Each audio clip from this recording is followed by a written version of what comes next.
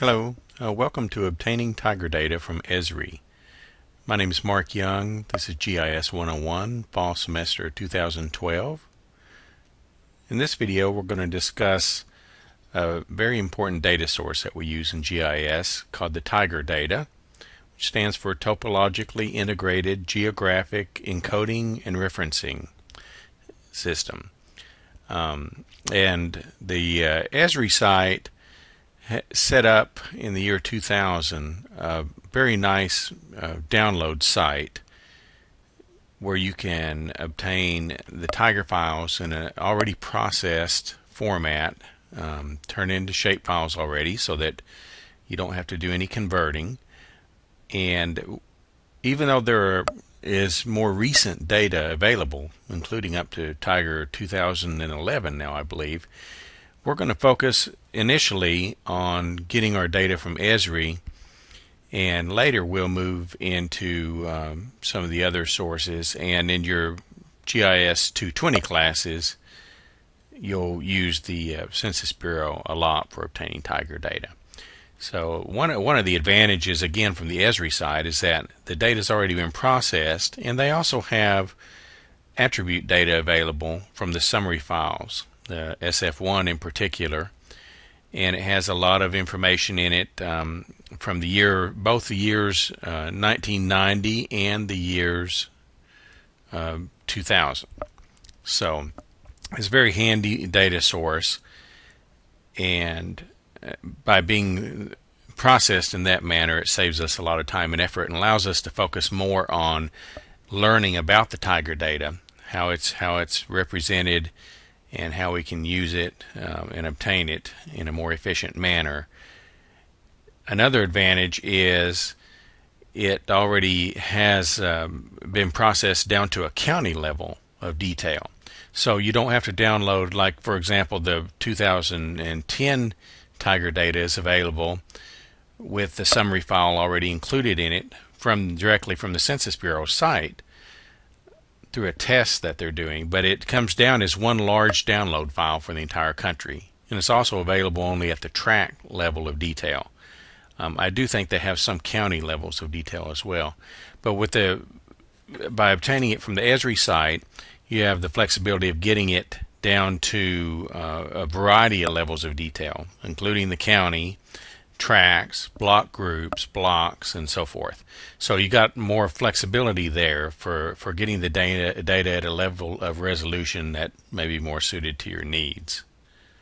So that's why we're going to use it from ESRI to start with.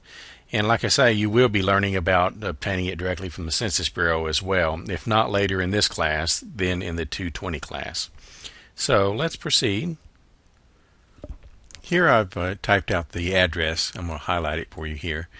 Be sure to write this down. This may be a little difficult to find. The ESRI has a lot of census data that they sell as well, and a lot of times when you do a Google search, it will take you to that data instead of this free data source. So be sure to write down this address here. I'll pause just a minute to give you time to do that.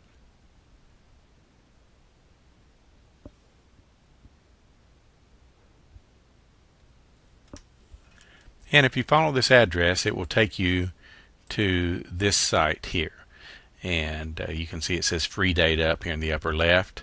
And this is kind of think of this as like a brief metadata page for your data that you're going to be using. And notice it does have the coordinate system with the projection information we need. It's in geographic, so that's GCS, Geographic Coordinate System of NAD 1983 for most of the country. Alaska and some of the old Hawaii areas, the old Hawaiian datums use the NAD 27. That's what it says here. So when you get to this site, if you follow this link right here where it says Preview and Download, that will take you to a page that shows the country here. Let you select a state. And again, remember, we're looking at the 2000 Tiger data here in this case. So we're going to just, for fun, we'll select and download a sample data set so you can see how this works. So I want to pick Tennessee, and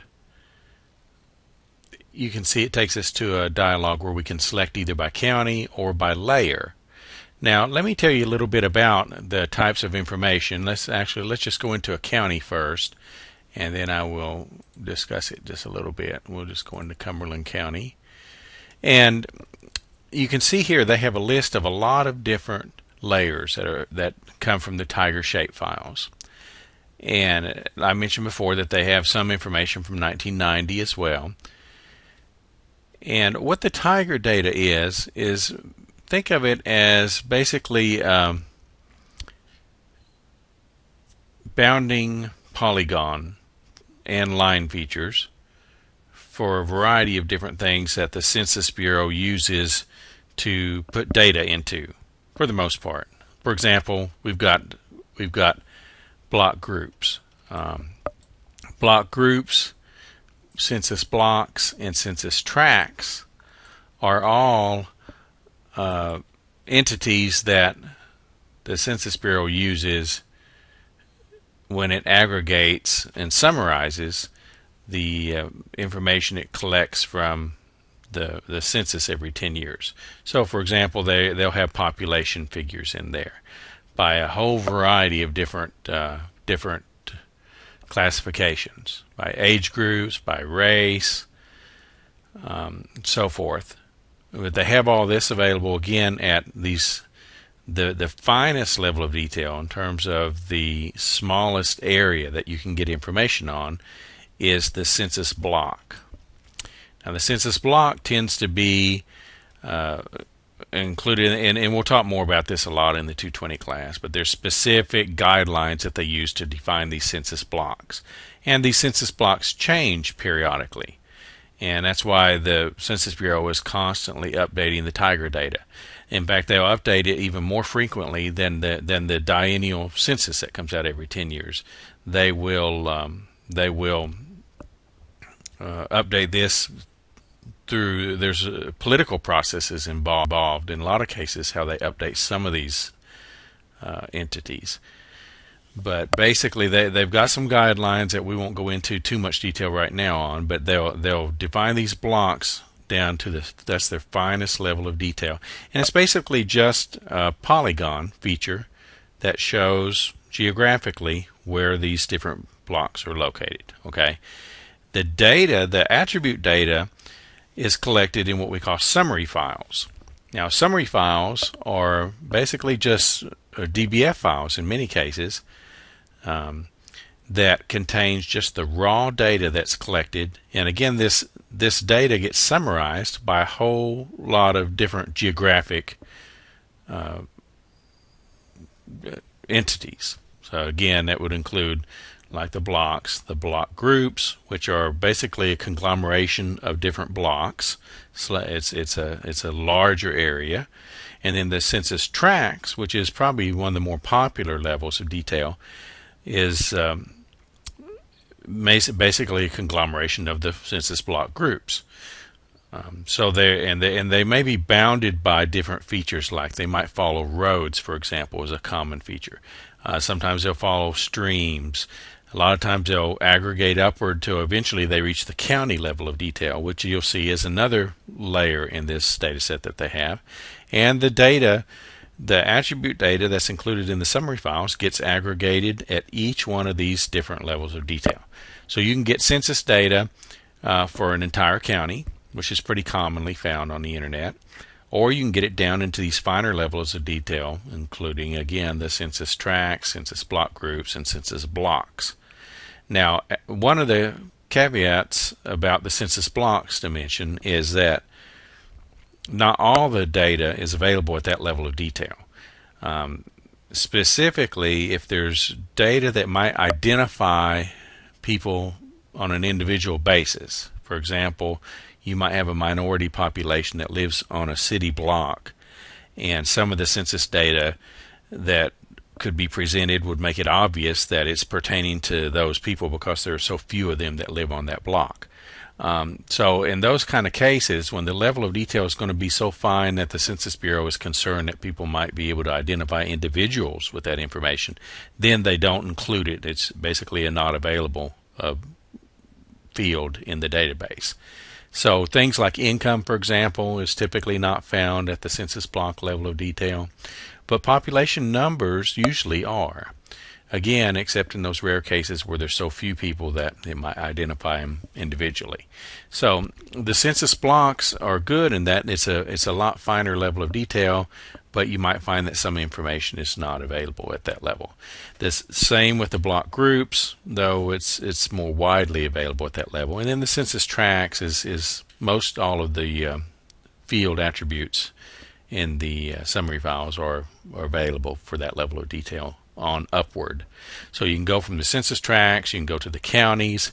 They have information in here by congressional district boundaries. They have state level of detail, of course, and what else? They have school districts, and they have voting districts. Now, some of the attribute data for some of these levels of details might be a little bit challenging. Now, on the ESRI site, they have them available, you can see here, for the census blocks, and they call it the demographics. And for now, just ignore this PL94. We'll talk more about that in the 220 class. We don't usually use that. That's one of the first levels of detail that comes out of the census when it's made available. The census, you'll find, makes the data from its most recent collection survey. They'll make that data available spread out over a period of time. The PL is for Public Law 94, and that is data that was created to satisfy legal requirements that's placed upon the Census Bureau. What we're usually interested in is this SF1 data, and so you have to be careful when you download this set of data to make sure that you get it for the SF1 and not the PL94. And you can see we could get this for the blocks. We can get it for the counties, of course. They have some information at the place level of detail, which would be oftentimes cities, larger communities over 10,000 people usually. The state level of detail, and the census tracts. And we have the block groups tucked in here too. So we can get it from those levels of detail, but you don't see the voting districts here, for example. You don't see congressional districts here, for example.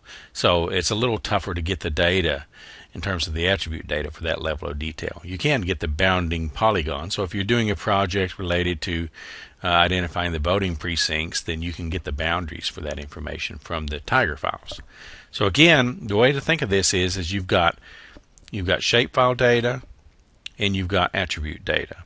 So you've got the Tiger files themselves that contains all of the boundaries and the features, and then you've got the summary file attribute data, which has to be associated with those files before it can be used. The way you associate that is by doing a table join, which you're seeing in the Getting to Know ArcGIS textbook this week. And so you're learning about that now. And so we'll demonstrate how to do that a little later on in another exercise. But for now, we're going to focus on just obtaining the Tiger data itself and talk a little more about that. And looking through the list again here, you can see in addition to some of the features we've already mentioned, there's other information here that the Census Bureau uses mainly for cartographic purposes, but also to some extent to help define some of these other boundaries that we talked about earlier. For example, they have hydrography, which is all of the streams in an area. They'll have landmarks, which landmarks tends to be hit or miss. In some counties, it seems like it has more details than others. And it may be, it may range from some kind of a historic landmark to maybe a school or something like that. Then we've got miscellaneous transportation features, which is kind of like some of this is getting similar to the DLG data that we've worked with before. Again, some of these are hit or miss. Certain counties will have more information in them than others. Roads is a very good one, and that's one that I want to mention because that's a very popular one. The roads are pretty complete. They don't have like the trails, for example, but they'll have most of your roads, even gravel roads. The school districts, again, it's kind of hit or miss. It depends on the extent to which that data was provided at a county level. Some of this data is influenced by the counties themselves, and so some counties submit that information, some don't. Some have districts, some don't. So that's a little bit hit or miss. The legislative districts, usually for the state level, usually pretty good. And again, we have the congressional districts as well. And urban areas can be a little hit or miss. It just depends on your area of interest. If you are working in a more developed region, then this might be a valuable layer. Voting districts, the same, depends on the project. Water polygons is pretty good. Now, water polygons will contain all of the lakes, for example, in a county. And so you'll have large bodies of waters there. And so it's very handy to get that one along with the hydrography data.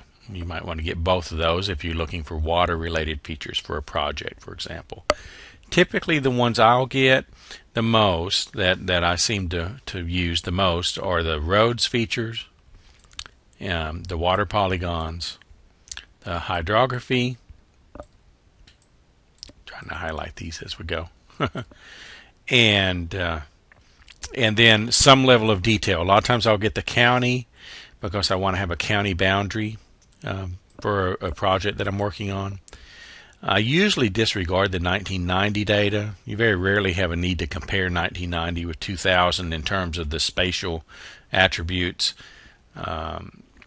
Sometimes when you're looking at the summary file data, you'll compare the two, but the summary file data tends to be available more for the 2000 data anyway. Though I do think they might have a 1990 data in there for overall population. And then, of course, I'll get some level of detail, either the tracks, the block groups, or the blocks, depending on my project. So sometimes I find that I use this data just to get just to have the polygon information. I'm not really interested in the actual census data, the attribute data, other than maybe the names and stuff. For example, I'm not interested maybe in the census data for a certain project, but I need a set of roads for my project, or I need the water features. Now, one thing that's really important to keep in mind is that one of the advantages of this data set over the DLG data, for example, in terms of the hydrography and the roads and the water polygons, is that there is attribute data contained in there that gives the names of a lot of those features. So if you're looking for the name of the streams, this is a good data source. In the DLG data, it's more precise than this data, but it doesn't have the names in it. So you sort of got a trade-off there, and I think we mentioned this before. But there's a trade-off there. The DLG data gives you more accuracy and more levels of detail, especially with the hydrography, but it doesn't include the names. And so in this system, you'll find some entities don't have a name associated with them, but there are a lot of names in there, and it can be very useful for that purpose. The same with the roads. And later, when we look at some of the attribute data with this, you'll see that information, and that's included for these layers. That's included with just the Tiger data itself. You don't have to get the summary file data to get that information. So that's a big advantage of having this data. It's pretty easy to obtain, and you're basically going to get this data from this source at the county level of detail. So unlike the quad level of detail like we've been using, here you'll get the county, but it's typically not a problem because, as you can see looking at these file sizes, this is for Cumberland County, which is I think the third or fourth largest county in the state. So the file sizes are not that bad. For example, the roads are less than looks like less than a megabyte. So that's now. These will come down zipped up a little bit, or they'll come down zipped up as well. So some of these sizes might be a little larger once you unzip everything. But still, it's much more manageable than, say, getting the entire county of raster data, for example. So because it's vector data, the sizes are usually not an issue by getting them at the county level of detail. And then later you'll learn how to do a clip, and you can always clip these out to fit your study area if you need to. So that's an introduction to the Tiger data itself. It's kind of quick and dirty here, but we'll talk, like I say, a lot more about this in the 220 class. But this is a very, very handy data source, and getting them from the ESRI site here again is very advantageous in that they are already processed for you. You don't have to run a utility to convert them into a shapefile, and you do have some of the attribute data available as well. So that's just a quick introduction to the site. There's some PDF files here of interest. Some of these are really large. For example, this U.S. Census Summary File 1 comes from the Census Bureau, and it's a very large technical document that describes every variable in the summary file data. A lot of this is overkill for what we're doing. ESRI also includes, when you download any of this information, they will include a README file with your download. Now, what happens when you download these, you check the box over here next to the layers you want. So say I want County 2000, I'm going to check that, and maybe the water polygons and the hydrography and the roads. Okay, and let's say I don't need any of the attribute data right now. So when I go to download, proceed to download, what it basically does is on the server they are zipping up the data that I checked off into one zip file, and it's processed it for me, and you can see I can click this to download the file, which I'll go ahead and do that real quick, and you can see the whole file is only 1.2 megabytes for all of that data. So I'm just going to save this out. They've already named it with this long kind of confusing name. We'll go ahead and save that.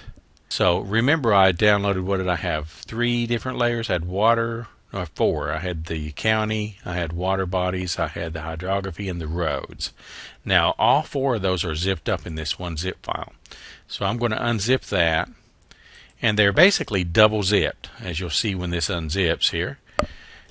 You can see what they've done is they've taken each of the 4 layers that I was interested in and zipped those up individually, and then they've zipped up all those zip files into one zip.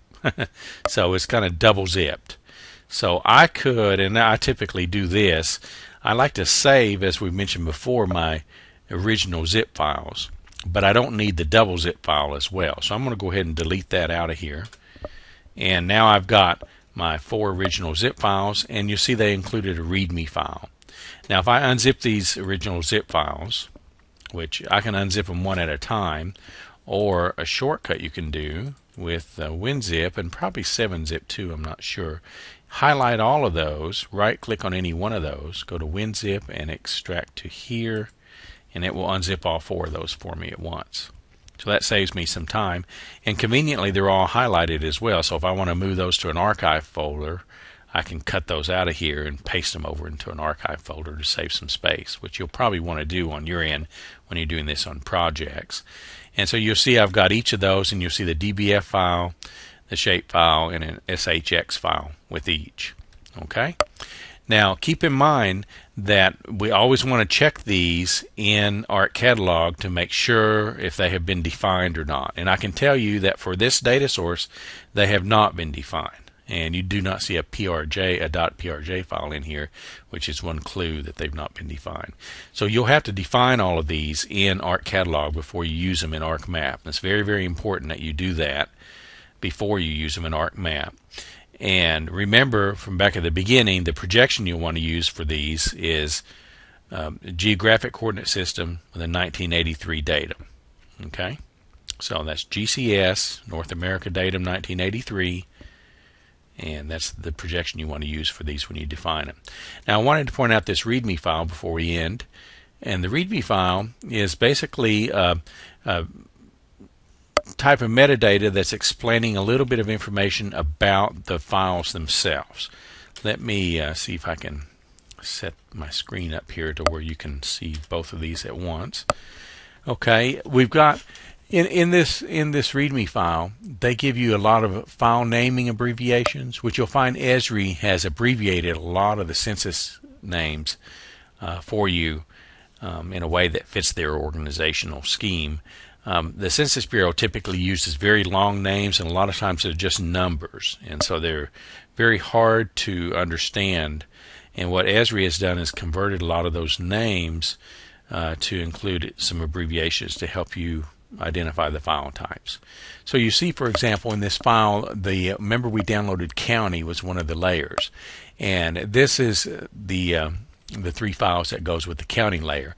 And you see they all begin with TGR for Tiger, then 47035. Now this is a FIPS code, FIPS, FIPS code, and 47 is the FIPS code for Tennessee, and 035 is the FIPS code for Cumberland County. Now we'll talk more about FIPS codes in the 220 class, but just think of it for now as it's very similar to a zip code. It's just basically a unique coding system that the Census Bureau has assigned, and they'll assign a FIPS code to every entity that they work with. So you'll find that every city has a FIPS code, every county has a FIPS code, and so forth. So 035 is the FIPS code for Cumberland County, and then CTY for county. And if you look over here in this list over here, you'll see CTY is highlighted. They've got it for county 1990. Okay, and actually it's CTY00, so CTY00 is for county 2000. So you can know at a glance then that that is the Tiger file for 2000 county, and if you knew the FIPS codes, you'd know it's 47 is Tennessee and 035 is Cumberland County. And if I think of it, I'll try to post a link on our website that takes you to the explanation of the FIPS codes, so you at least have something you can look them up with should you have some files ever that gets misplaced in your hard drive somewhere, for example, that you did not name in a way that you can keep up with. What I'll typically do is, instead of using like test for this folder name, I would have maybe called this abbreviated Cumberland or something like that, so it would remind me that this was Cumberland County. And of course I would put it into Tiger, TIGER folder, and probably an ESRI subfolder to differentiate that it came from ESRI. But here I was just trying to set it up so you could look at them real quickly. So that's the naming scheme. That's what's in this README file. So it's handy for that. And I guess I'm gonna leave it there. We'll be practicing this with exercise 3, and you'll probably see this on the exams, working with this data. So you're going to have plenty of chances to actually use the data.